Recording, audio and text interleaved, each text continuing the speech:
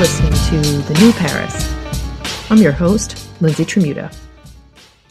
Turn on the nightly news, listen to the radio, or speak with most Europeans these days, and the topic on heavy rotation is the energy crisis. This is partly an outcome of the Russia-Ukraine war, as Moscow has suspended natural gas supplies in response to economic sanctions imposed by the West.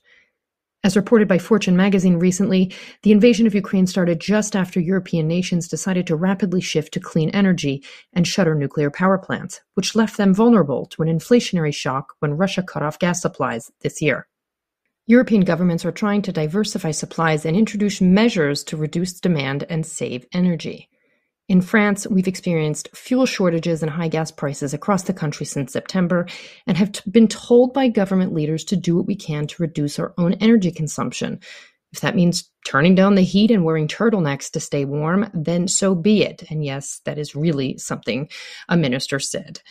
To go deeper on the crisis, how the EU is handling the situation, and what needs to happen to prevent further trouble for citizens, I am joined by Laurent Schmitt. Laurent is the head of utilities and European development for Dcbel, a renewable energy technology company. He's also spent years working for the European Transmission System Operators Association, as well as on grid innovation. As always, links to sources and articles mentioned in each episode are provided in the show notes wherever you stream your podcasts. Now, let's talk energy with Laurent. Good morning, Laurent. Thanks for being here. Good morning.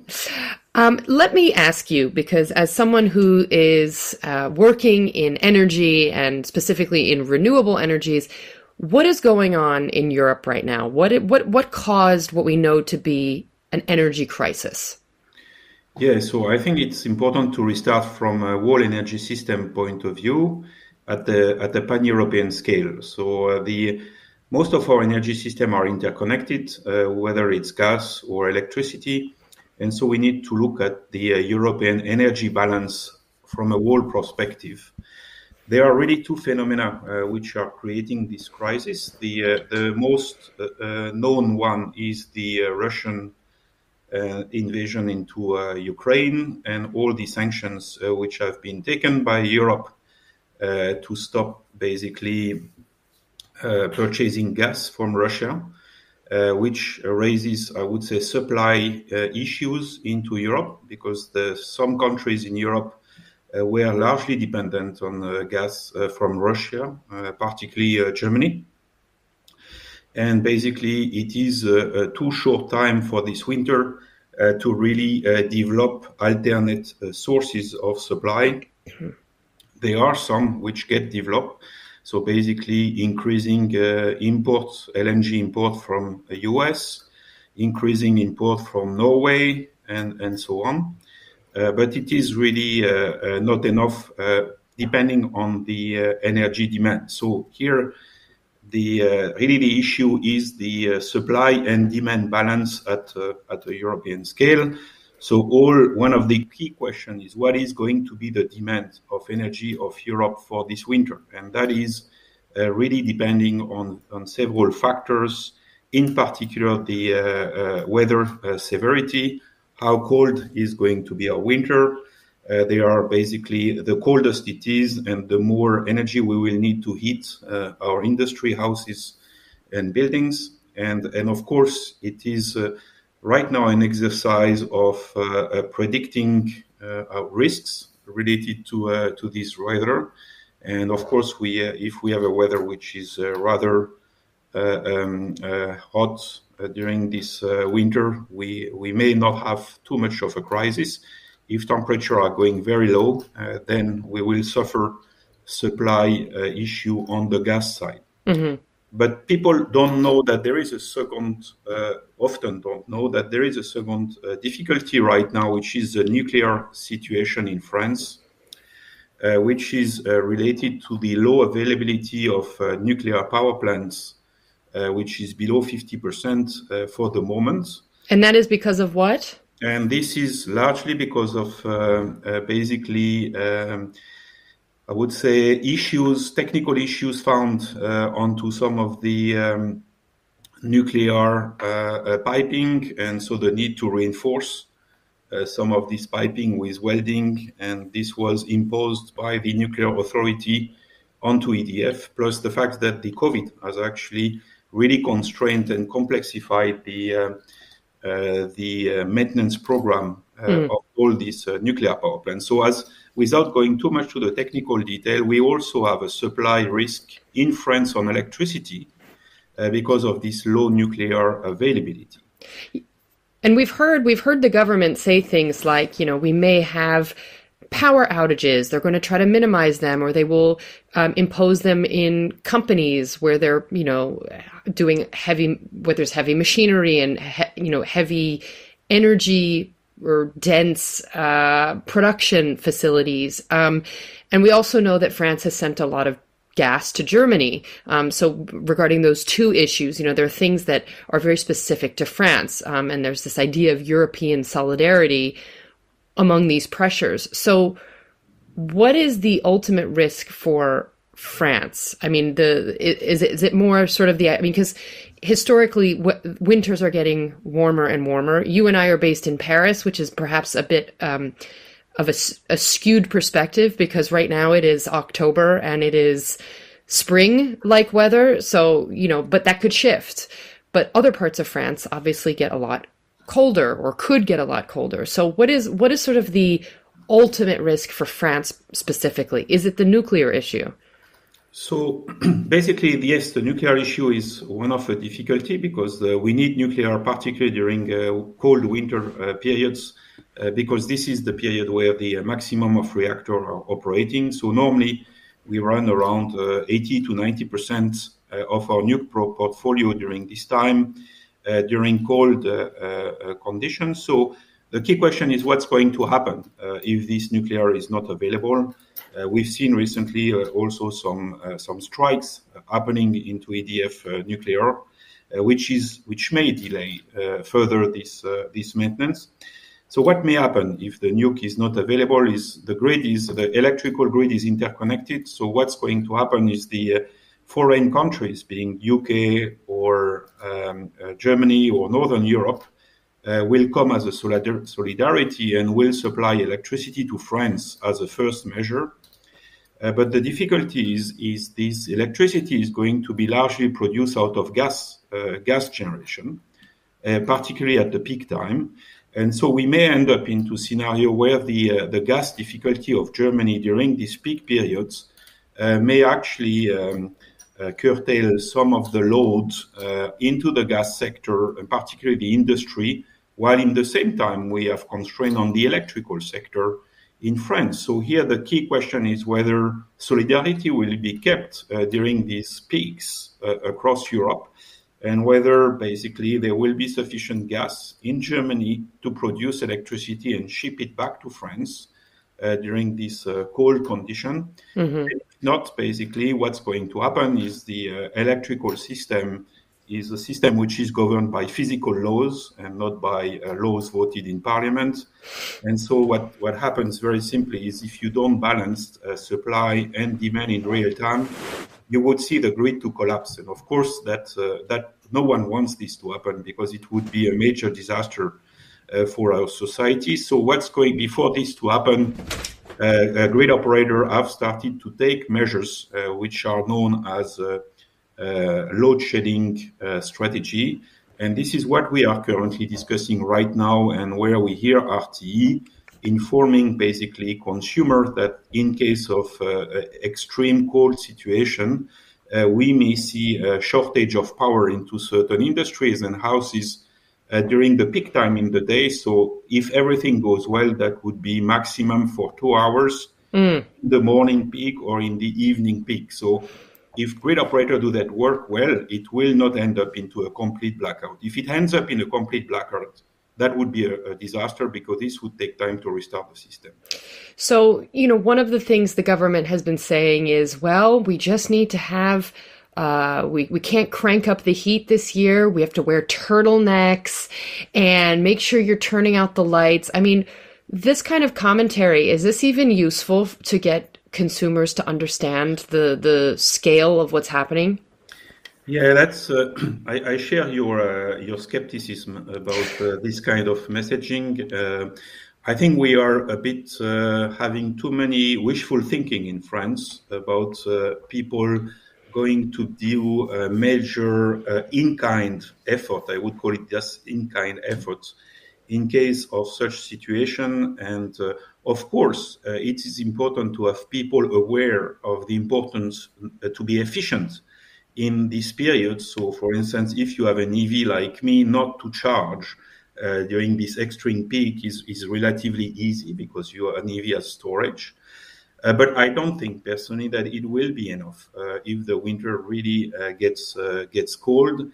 And I think it is also not sending a clear enough message to people to prepare about blackout in their home for several hours during these winter periods. What I also am frustrated about the fact that in the majority of countries outside France, grid operator prepare basically demand response schemes, which are actually going beyond wishful thinking, which is really incentivizing a certain consumer for reacting to an extreme event, being a cold spell, and where there would be a reward given to this consumer for their demand response, similarly to what happens already into the industrial sector. So I think we also fail in France for the moment into establishing these safeguards, and we surely bet onto a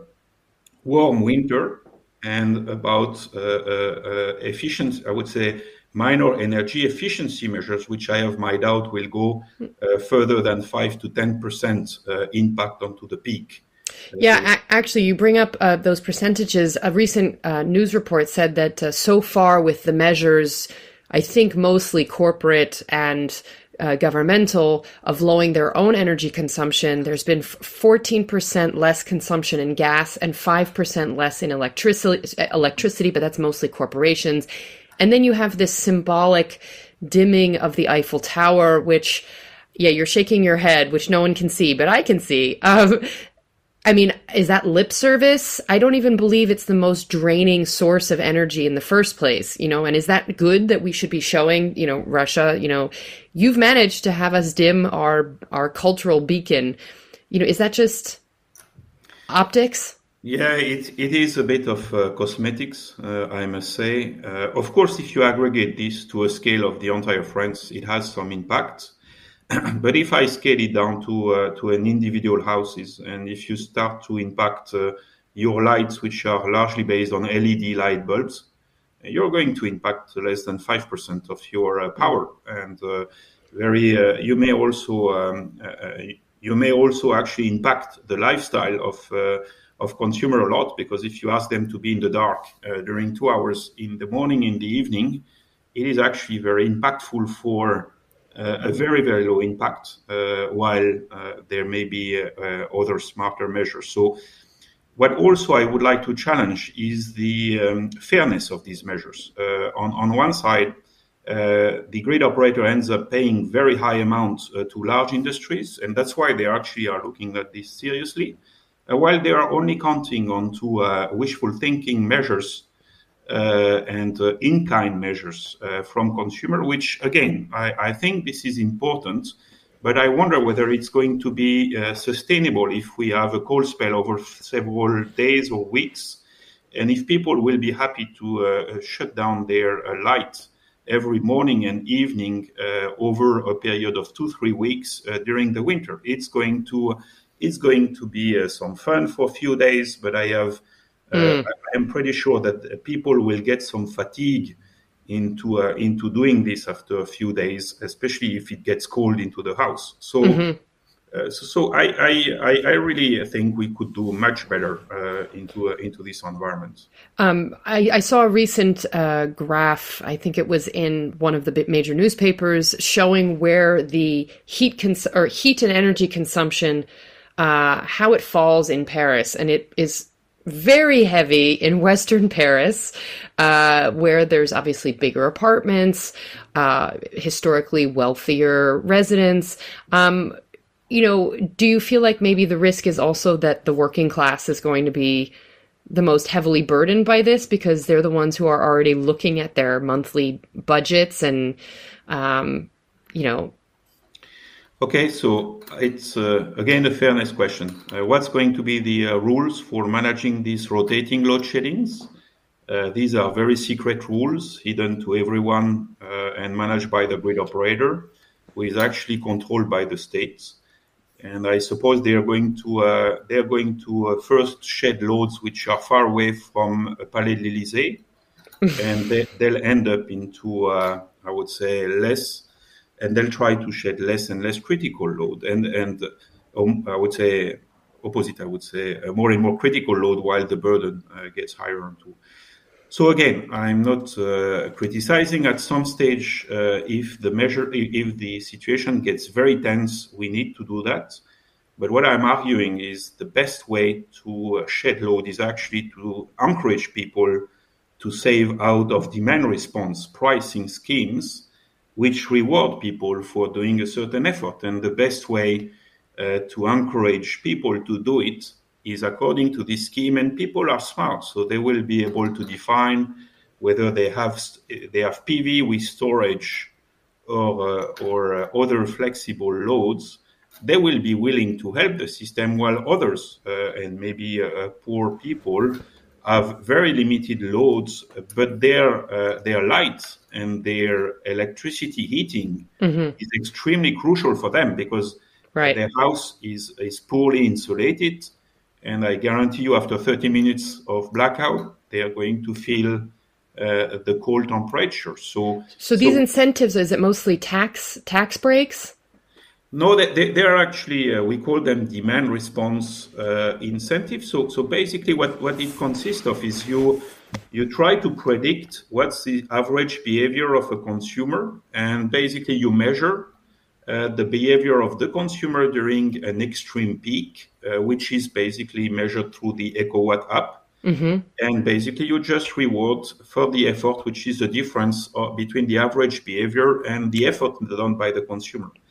And you actually give a true incentive. So that means you drive people potentially to buy a battery or to really rethink how they're going to consume. So for instance, in my home, I just bought a small battery to make sure that my gas heating can run during the electricity outage. So these are very, very basic things which I think no one talks about, and this is really a pity.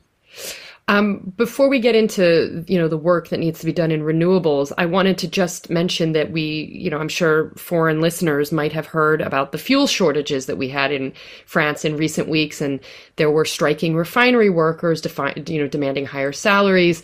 And this is partly because there are these oil and gas companies making major profits from, surging energy prices. So what is happening there, and will we keep seeing these sort of spikes in gas unavailability, or was that strictly related to the strikes and not the broader issue? Yeah, I think this is a broader economical issue, and generally speaking, what we see is some activities in France are very concentrated to a point that basically a limited number of workers have a very strong power to block the economy in France, and the refinery worker are a good example. I'm not judging whether they are right or wrong to ask for this salary increase. I'm not able to judge. What I see is they are definitely better paid than an average worker in France, and I would say it is the same for operator of nuclear assets. It is the same for operator of grids and so on. And I think what we will see in the future is the need to go into a better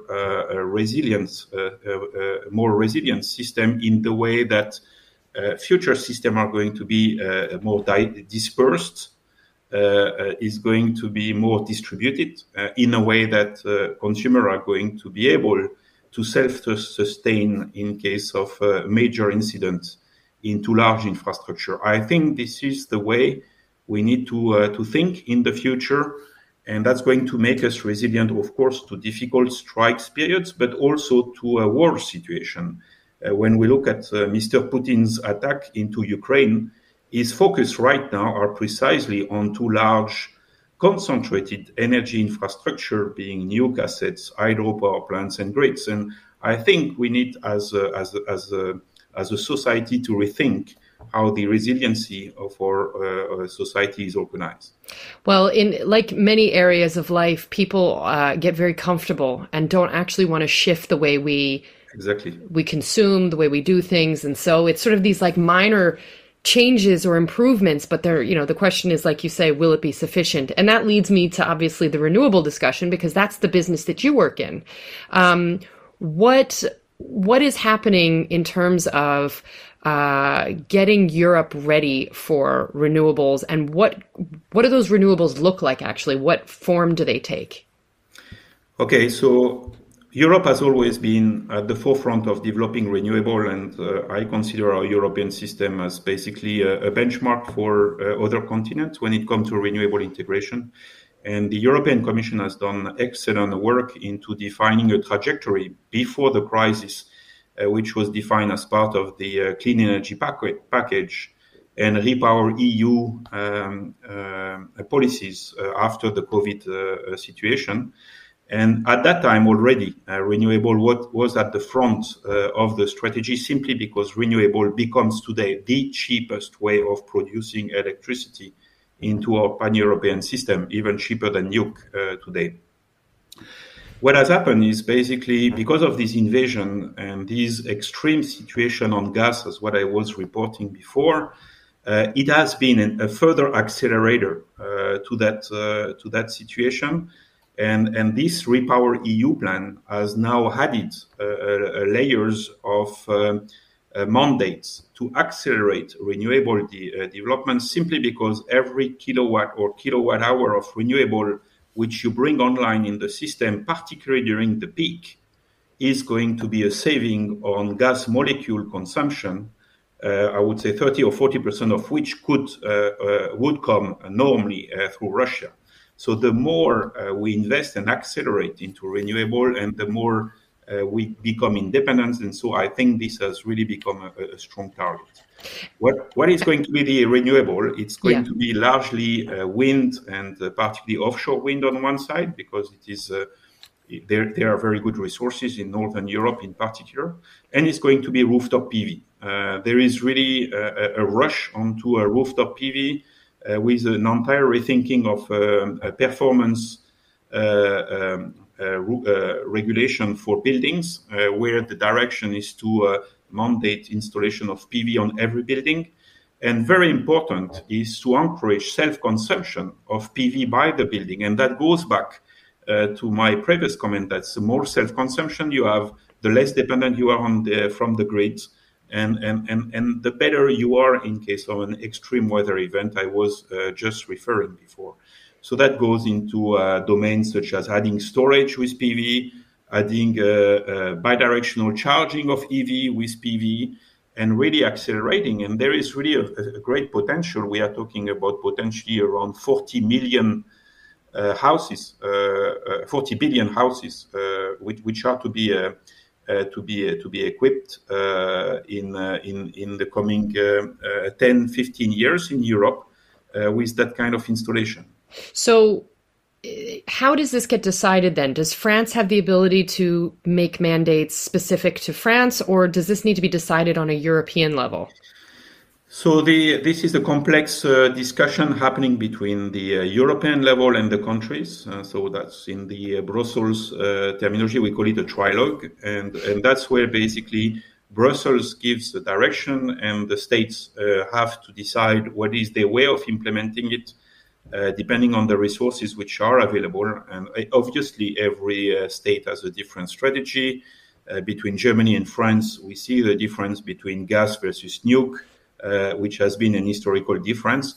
But what the Commission is trying to do is really to provide an incentive for renewable in particular, into installing and deploying renewable wherever possible and as quickly as possible. And that's where the difficulty is, because the grid again is starting to be congested, is starting to be a constraint. So we have to be smart in the way we integrate this renewable in the future. And how would you say France, in particular, or even on a more specific level, Paris, how are these energy sources, these renewable sources, getting implemented, or are they getting implemented at all yet? Yeah, so they are existing renewable implemented definitely. So if we are looking, for instance, the case of rooftop PV on homes, I think overall we have around 10% of homes which are already equipped with solar PV on the roof, and so that really goes as a natural development of the ecosystem. What is really new is that there is a time for in terms of speed and quantity to be installed, given the new mandate given by the Commission. So it is now really a rush. And this rush is going to be complex because the grid and the energy system is able to absorb and integrate a certain level of renewable, but the more we put into the grid and the more difficult it is to stabilize the grid. So that means we need to be smarter in the way to operate the grid and in the way to organize interaction between renewable and grids. As an example, I will just take the very simple example of a PV system on a roof in a home with storage. Today, the storage is not capable of supplying the home in case of a grid fault. So that means if we have a blackout, the home will stay with this PV and storage, but not operating, as an example. So it's going to be strange. Solar will be there, storage will be there, but the home is not going to be powered. And when you say storage, what are we referring to? So we are referring to a battery. Okay. Basically simply put in the home to stabilize and make sure that the solar is exported at the time when the energy system really requires this. Okay. So that's just a very simple example to show the kind of change. Moving forward, what's going to be very interesting and it's going to be a game changer is the electrical vehicle. The electrical vehicle will come in every home as storage on wheels.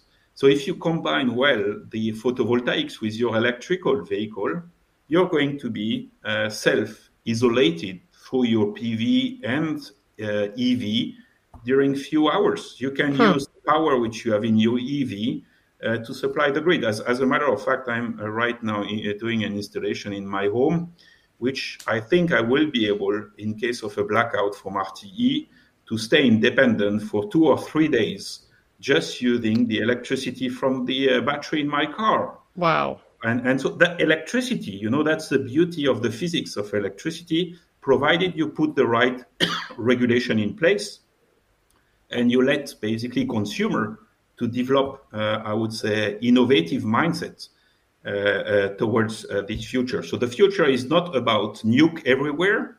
The future is about combining nuke with renewable and being smart in organizing that integration at the consumer level. So the company that you work for, which focuses on one aspect of renewables, is that right? Yeah. Are you consumer facing, or do you put pressure on government and influence maybe their thinking on these issues? So we are multi-sided. We are two-sided. The first side is the consumer. So we are consumer-centric. And so we offer something which we think will be revolutionary in the energy sector, a bit like the iPhone 10 years ago in the telecom sector. And that's going to be what we called a home energy station. So that's going to be a power station in the home. And that's going to combine charging of the car, discharging, electrical, basically feeding from the PV of your rooftop, and then also your storage. The other side of the story, which we are developing, is making sure that this device has a smart interface with the grid and being able to participate in demand response program, being able to respond to price signal, and being able to curtail in a smart way, smarter than a load shedding, when something happens into the power system. And I think this is really the future. I think the future is about engaging consumer, making them, I would say, in a way, self-sufficient during these extreme periods. Again, we are not talking about replacing the entire grid and so on. We are talking about supporting the grid during these extreme periods. And I think what we see today is the grid on its own is not capable anymore to support and guarantee the power supply during these extreme periods. So if we were to leave listeners with sort of best practices, even if they can't, let's say they can't afford a battery that's big enough or strong enough to support their home in the case of a blackout. What are some of the little things people can do in their homes, the changes they can implement that will actually, hopefully, make a difference? Okay, so very good question. So first of all, think about what would I do if I have a 2 hours shortage of power in the morning for 7 to 9, or in the evening for 7 to 9. So these are the two critical periods. And so here, what you just need to think is what are the electrical equipments which I'm able to unplug to be able to support the system, so that's the minimum. But also, if I have a blackout in my home, which is likely to happen if there are cold situations, how am I going to sustain during these 2 hours? So here the question is, I will not be able to use electrical equipment in my kitchen. I will not be able to use electricity from my heating devices, so air heating, heat pump, and so on. And if I have a gas heating equipment, I will probably have gas, because it's very unlikely the gas and electricity will have shortage in the same time. I won't be able to actually heat with gas because my electrical boiler, my gas boiler is actually also using electricity. And so here, what, as an example, I've done in my personal case, I've just bought a kind of small battery which is able to supply me with my internet box, with my boiler, gas boiler, which makes that, and with one or two lights, which make that I can stay during a few days with 2 hours outage of power, still continuing to do some work and do some minimal heating in my house. Okay, so these are the typical example which people need to think. Of course, you need to know a bit about electricity, but how am I going to behave in case of a regular 2 hours shutdown of electricity in my house for several days? That's really one of the critical elements. If people have an electrical car, of course, one of the questions will be make sure that your electrical car is charged during the night and you do not try to charge during this period. So these are very, very simple questions. And in theory, having food, shelf-stable food available that doesn't necessarily need to be cooked, I mean, that could be another issue. Yeah, so the freezer, I think, can last more than if we don't open it, right? Can go over 6 hours. So I don't think there will be issue here. I think you will be still able to drag food from your fridge, and probably is going to cool a bit. But again, it's not a big issue. The problem is you won't be able to heat it. Right. And so, for example, as what I did myself, but it's just an example, I just bought a gas plancha, which I put outside, which is totally independent from my system, which I can cook basically food in the evening out of gas without electricity from my kitchen. So this, again, we could heat sandwiches, we could do several things, cold food, and so on. But I think what I worry about is if it continues over several days. And it happens when I was young. I lived in Quebec during 2 years, and I happened to witness a shortage of electricity in my apartment for 2 weeks. Oh my gosh! And this is really shocking in how cold it becomes into the apartment, how much you depend on the food and the heating of the food. And it was the bad news is that if it happens, it's also very cold outside. So you don't enjoy going out. You don't. Right. So you need actually your home as kind of an environment, because you feel protected still into this environment. So if you have wood, you better start your wood place and fireplace and so on. So these are very simple. So I think people need to think, okay, during these 2 hours, what I can do this winter, and then on midterm, I really rethink whether they can still rely and trust this big infrastructure. And I would really encourage them to think if they have good roof to put PV, if they have an electrical vehicle to rethink the way they use their electrical vehicle, or storage and so on. That's the midterm direction, which I see happening. By the way, the installation of PV in France, I think, have more than tripled in less than 6 months as a result of COVID, as well as this fear about the energy crisis. Well, let's hope people are listening and paying attention, and wherever they're getting their information, they realize the long-term effects of issues like this and how the geopolitical influences our day-to-day life. Laurent Schmitt, thank you so much for joining and walking us through this. Thank you. I hope nothing will happen. That's what I've been very negative in some of my statement, but again, in order to best prepare, it's better to think about the worst case scenario and not prepare for the best. And my fear is, for the moment in France, we mostly prepare for the best. Yes, I agree.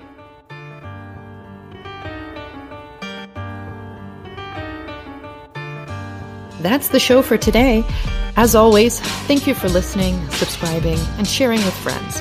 You can find all previous episodes of the New Paris podcast wherever you stream your podcasts and on World Radio Paris. If you're enjoying these conversations, please consider picking up a copy of the New Paris book or my recent release, The New Parisienne, from your local booksellers. Until next time, à bientôt.